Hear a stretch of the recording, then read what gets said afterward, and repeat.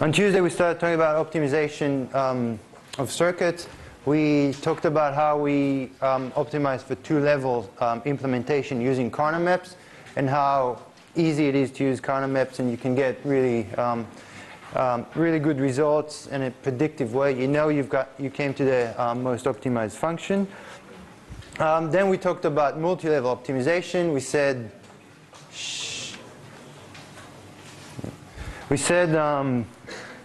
we have some trade-off between how many levels. So the more levels you have, the more propagation delay you introduce in the circuit. So in a way, it will be slower, but it might take less space on the chip and less power and so on.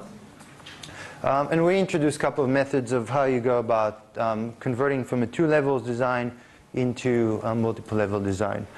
Now, what we're going to do in today's lecture, moving on from the optimization topics, we're going to introduce a few new gate types, and we'll see why we need those kind of gates and what are their properties. The first one we'll talk about is the Nand gate. The Nand gate is just an AND with its output inverted.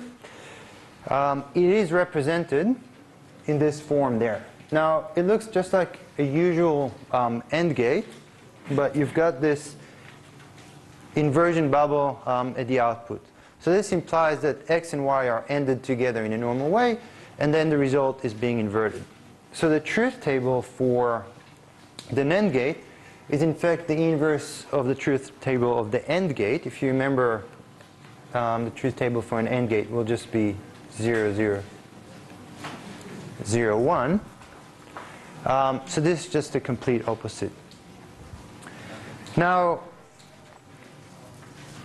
for an NAND gate, as we've seen it just now, there's another way you can draw a NAND gate. If you take,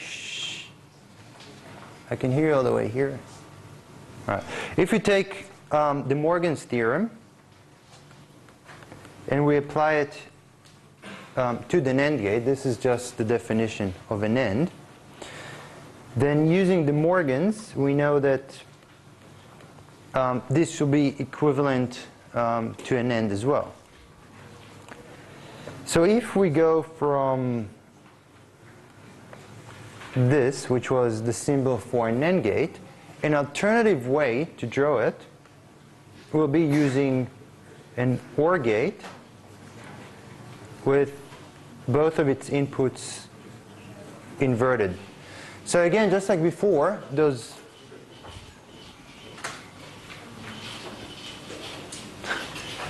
bubbles at the inputs to the OR gate means we're going to invert the inputs before they go in.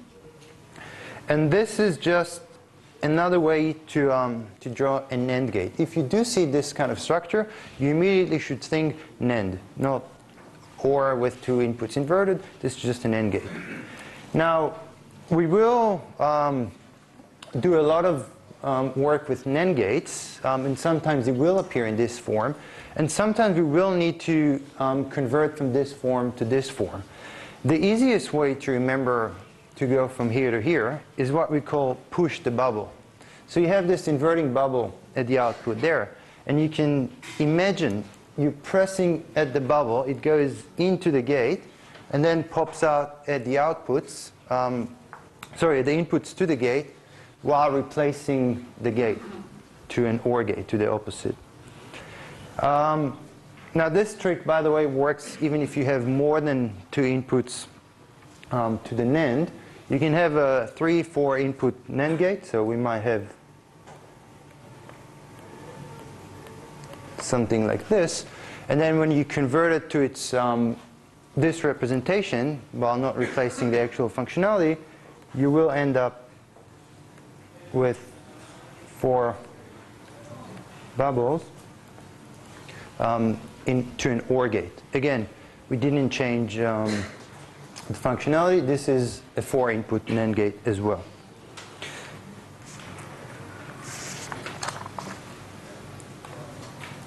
Now, why do we even talk about NAND gates?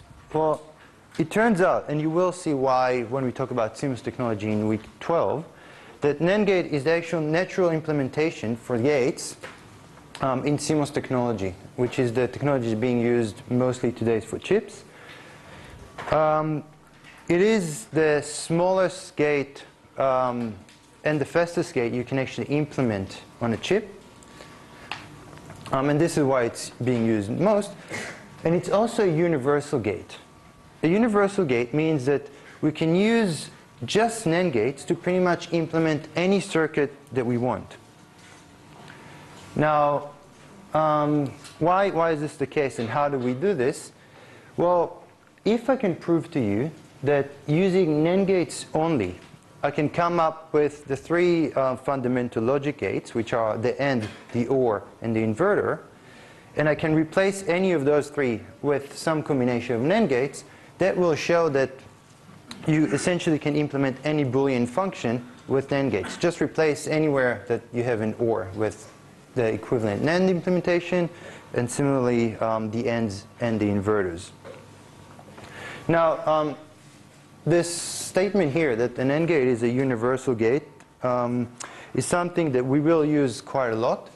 In next week's lecture, we will actually see how we convert graphically circuits that are given with using the natural gates of AND, OR, and inverter into NAND gates in a very easy way.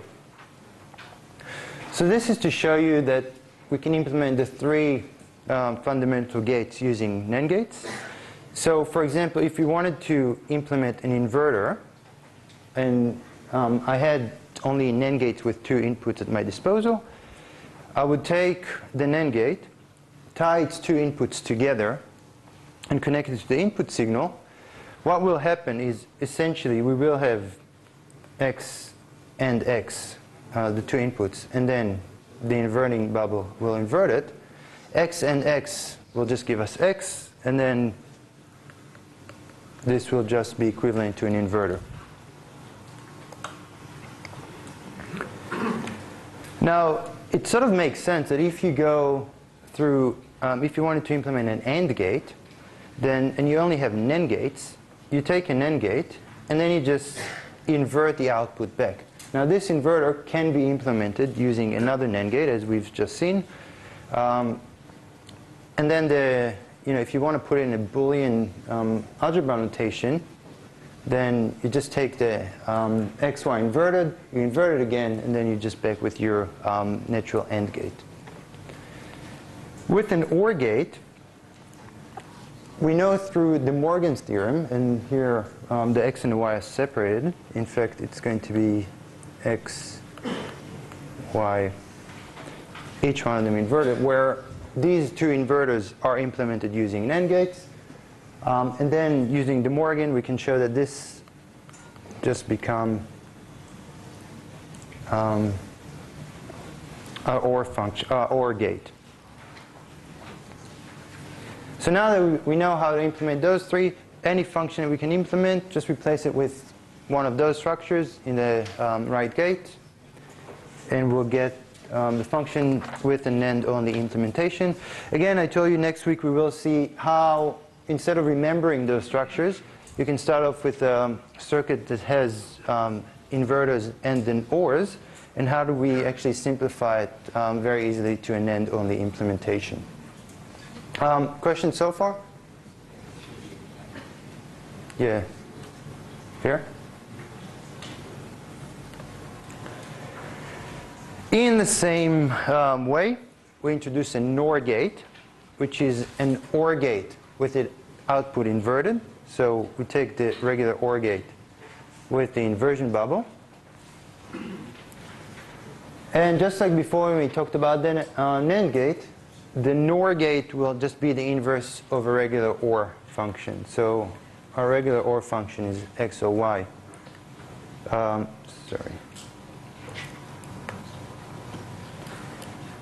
Where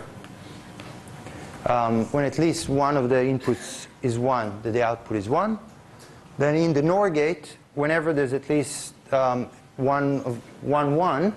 the output will be 0, and only be 1 when the two inputs are actual 0. And NOR gates can be extended into more inputs. It doesn't necessarily have to have only 2 inputs. It'll be true for as many inputs as you want. And on the same logic that I've done with the Nand gate, you can prove that NOR gate is another type of universal gate. You could use NOR-only implementations to implement anything you want. I want to actually show you how we derive the 3 logic gates from it. It should be fairly straightforward. Now with Cmos technology, what I said before, that we use NAND gates as the natural choice for gate implementation, then we could have done the same thing with NOR.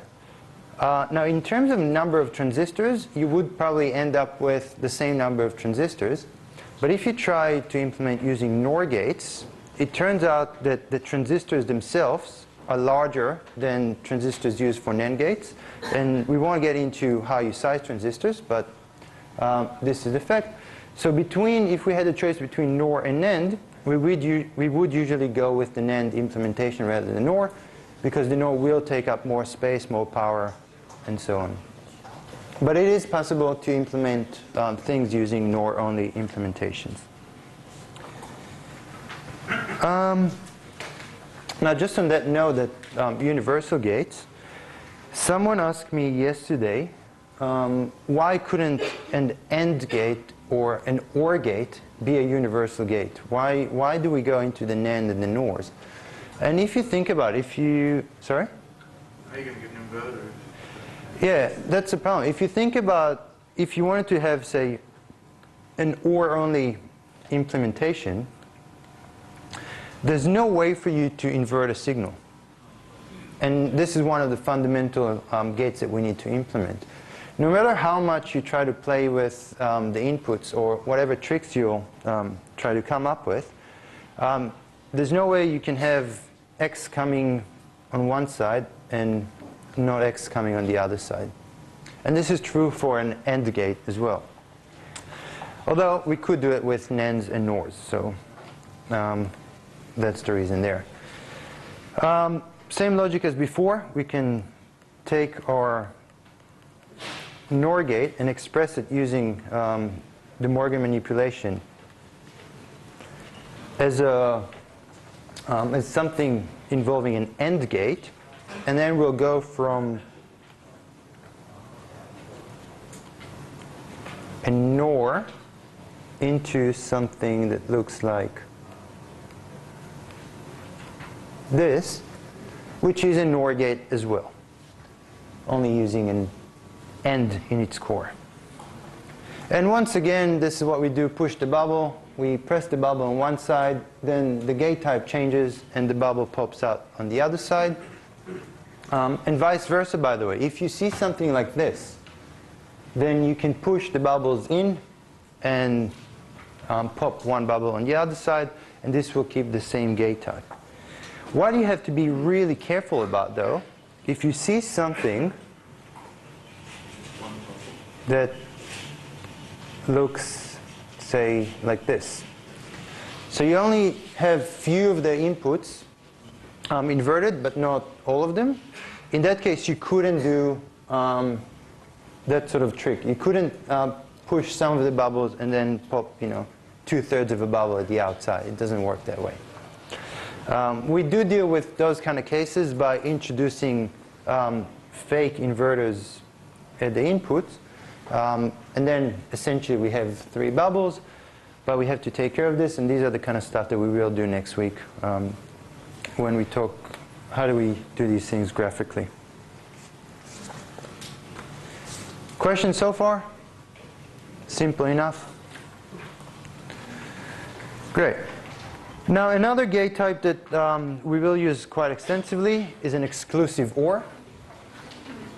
Exclusive OR looks like an OR gate, but has this extra arc over there to denote that it's an exclusive OR. The definition of an exclusive OR is that one of the outputs is 1, but not both. So either X is 1, Y 1, but not both. If both of them are zeros or both of them are 1s, we will get 0 at the output. That's why it's called an exclusive OR. And you can see the truth table for that here. So the combination of 0, 0 and 1, 1 will produce a 0 at the output. And if at least one of them is 1, or at most one of them is 1, we'll get a 1. The notation we have for an exclusive OR, so it's a new notation. It's going to be something that looks like an OR with a circle around it. And by definition, and this is how we define an exclusive OR, is this expression here. So x not y or not xy. Now if you look at this expression for a bit, you can see that it implies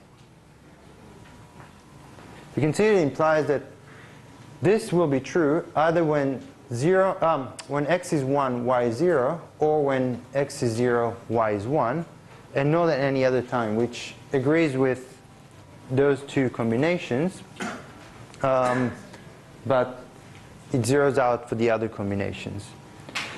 Now, if you look at this and you think, okay, can I simplify this expression even further, then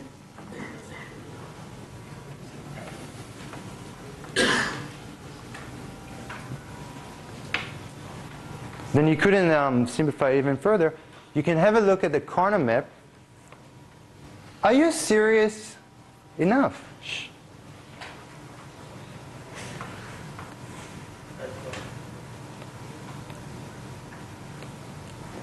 If you look at the corner map implementation, and I will put my x and y's, then this will have a 1 when we either have the 0, 1 combinations or the 0, 1 here.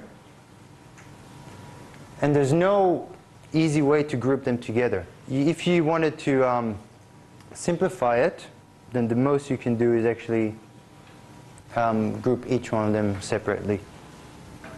So this is definition, and this is how it stays. On the same logic, the exclusive NOR gate. So you take an exclusive OR and you invert the output. The notation is just an exclusive OR with a bar over it. And the truth table is just inverted. So either when both of them are 0 or when both of them are 1s, but not when they are different from each other.